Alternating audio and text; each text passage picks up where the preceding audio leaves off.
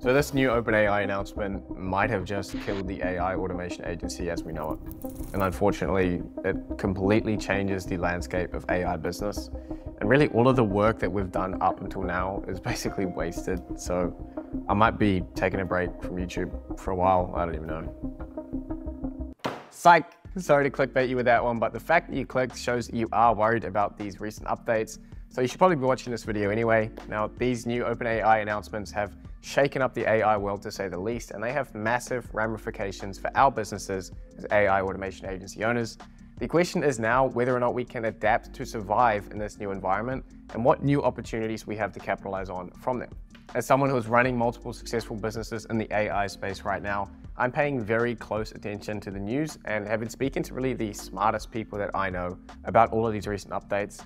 So in this video, I'll be sharing with you what I have learned over the past 24 hours, starting with a breakdown of the most important parts of the OpenAI Dev Day announcement, what they mean for AI automation agency owners, or really anyone looking to build a business in the AI space. And also at the end of the video, I'll be throwing in how you can get access to my GPTs 101 resource, which I'm outlining my full strategy on how to dominate this new industry so that you can start making money from this as soon as humanly possible.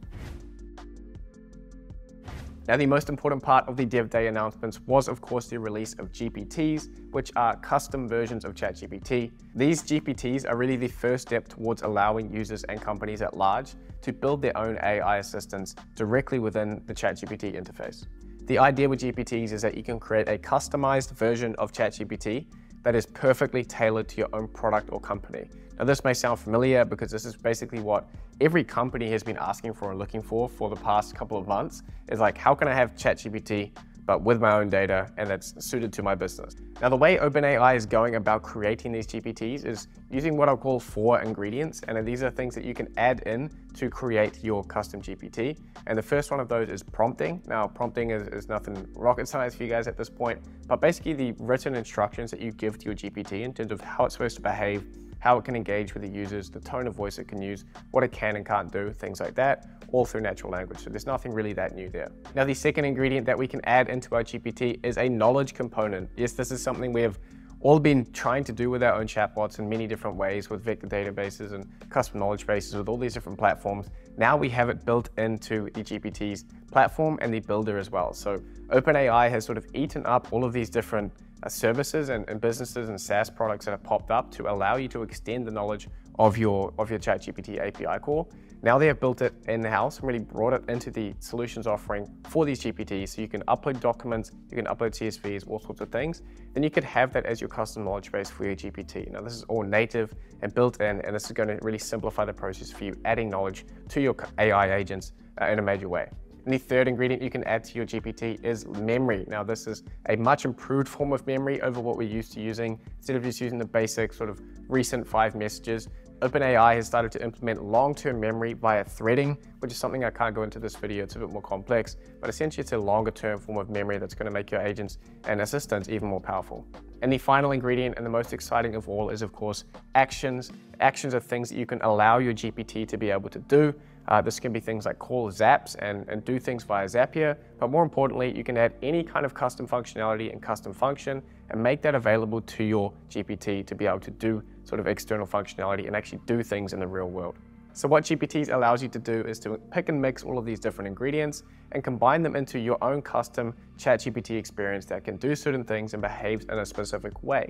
Now, another major announcement at the Dev Day conference you should be aware of is that GPT-4 got a massive upgrade up to 128,000 tokens. They've made it faster, they've made it cheaper, they've apparently made it smarter as well over a larger context window, so expect a big upgrade on GPT-4 as well.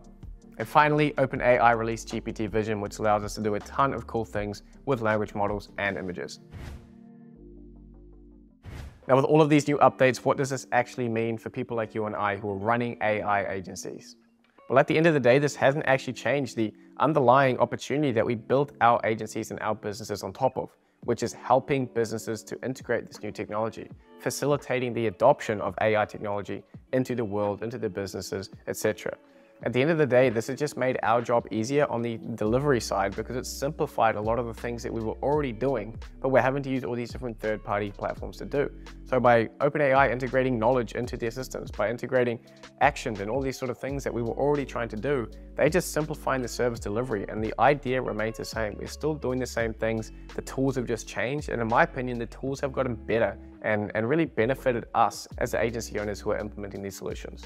Now, to be fully transparent, like many of you, when I first heard that news of all of these new updates and how it's completely changing the industry, I did get that kind of sick feeling in my stomach where I was like, oh, like the human beings don't like change. It's no secret. And when we get hit by a curveball, it doesn't feel nice.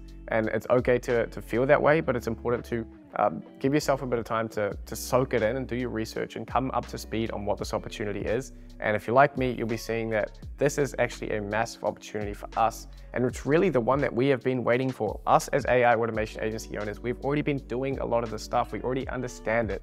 This is really the opportunity we've been waiting for to simplify a lot of the difficult parts of running these businesses.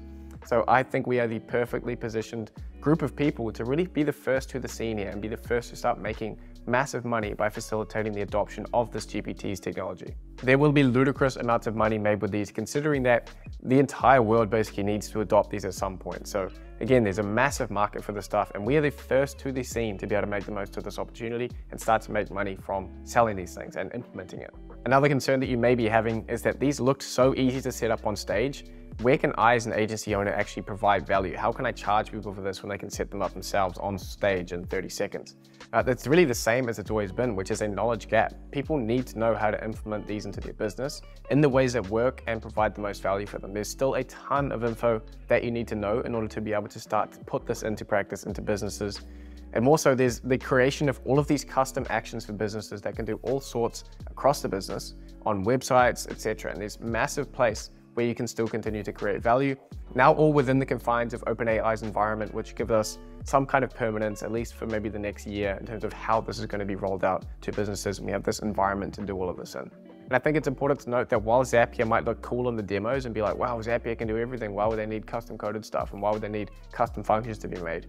Zapier is only good for these little things, these like little personal assistant kind of things. If you're actually doing large scale operations in a business where you're connecting to a database, where you're connecting to a website and doing like actual real and more valuable tasks, you're still going to need to develop some kind of solution and create custom functions for that for these different GPTs. And honestly, I would not be surprised to see huge demand open up for GPT specific agencies to specialize in setting up and managing complete GPT systems for businesses. So this is like retainer kind of territory where you could charge $3,000, $4,000, $5,000 per month to a business to set up and then consistently build functionality across the business and continue to improve their GPTs for the business. It's like you're an agency specialized on just GPTs development for businesses. So that really narrows the scope down to what you can do for a business. If you want, I can do a full video on this idea around GPT specific agencies. So if you want me to do that, just let me know in the comments below. Now, what can we learn from this recent shakeup and how can we use it to predict sort of future events within the AI space? I think it's probably fair to say that OpenAI will continue to eat up this new tech that's built outside of their own gates in the open source community and stuff, like all of the custom knowledge-based technology and things like this. They've just consumed that up and brought that into the sort of in-house functionality and native functionality of the GPTs. I think we will continue to see that moving forward as they find these limitations of the technology. They will hit those limitations, people will try to build around it, and they'll probably pull all the best ideas in and continue to advance their technology by doing that sort of iteratively over time. And from this, you really need to keep in mind that going too far beyond what's sort of the latest and greatest in the space can leave you overexposed by committing too many resources to really hacking your way around to get these models to do things that they aren't yet capable of doing, because you're going to spend all of this time and energy and resources to create that stuff that's likely just going to be wiped out when OpenAI comes out with a solution of their own. And the second thing we can gather from what Sam Altman was saying at the conference is that OpenAI is looking to warm the world up towards this concept and towards this future of autonomous AI agents. And that's really looking to be rolled out in the next year. So what we are in is really phase one right now, with GPTs being their way of getting people used to using AI assistants that can help them to do different things. Now, the next stage of this is going to be likely multiple different agents being able to communicate with each other, which is an entirely different ballgame of its own. So what we really need to be focusing on as AI automation agency owners is that business owners need to be prepared in advance for this new feature that's coming out likely next year. So there's more reason than ever for these businesses to be keeping up to date with setting up their own GPTs and things like this, because they can't jump from zero, having no AI set up, no assistants, no agents, anything set up within the business, all the way to this autonomous agent future with all of them talking together. They can't jump from that in the space of a couple of months. It's going to need to be gradual, and if they're not moving now, they're going to be left high and dry, which is great for you selling your services, because there's very much a need for them to keep up to date, and if they don't, then they're going to be really on the back foot in the industry, which is not where they want to be. And so finally, how can you start moving on this opportunity right now? Firstly, if you haven't already subscribed to the channel, you should definitely do that first, because I'm going to be posting a lot of information on how I'm navigating my AI businesses through this massive shift and how I'm pivoting them to really make the most of this new opportunity. So if you want to be getting all of my sort of latest learnings and tips for how you can make the most of this, then you definitely want to be subscribed so you don't miss out on future videos. And while you're down there, leave a like if this has been helpful, please. That'd be a big help. The second thing you need to be doing to make sure you're on the front foot of this opportunity is to start building your first GPTs within the OpenAI playground. Now, this is already available. I'm going to be showing you exactly how to do it in a video that's coming out likely in a day or so after posting this. So if you don't want to miss that, also make sure you're subscribed to the channel, because I'll be showing you just how easy it is to start creating your own GPTs and getting really familiar with how they work. And finally, a lot of this AI and GPT stuff might not seem that far-fetched to us right now, but other businesses and business owners have absolutely no clue what is going on. So your job is still to be the bridge that connects them to be able to understand and implement this new technology. And that starts with you understanding this stuff yourself. So you need to go out there, do your research, watch a bunch of other videos, get in there and start building your own GPTs. You need to understand the stuff yourself to ensure you're on the front foot and can start helping businesses to facilitate the adoption of it. So go do your own research and stay up to date on this as much as you can. For those of you who are interested in a deeper dive on this topic, I've actually just recorded and posted a new video with my CTO Spencer, getting his thoughts as an expert AI developer on these updates, which is available on my second channel for Morningside AI, which will be linked below in the description. So if you want to check that out and hear a deeper discussion of things, it's going to be available down there. And for those of you who have stuck around to the end of the video to get access to my GPTs 101 resource, detailing my exact steps and really strategy to make the most out of this opportunity, that's going to be available on my free Discord and my Telegram, which are both linked down below. So you can join those and get access and really join the biggest community of aspiring AI business owners on earth. So if you want to get in their network, meet other people, really stay on the forefront, then my community is the absolute best place to do that. But that's all for the video, guys. Thank you so much for watching, and I will see you in the next one.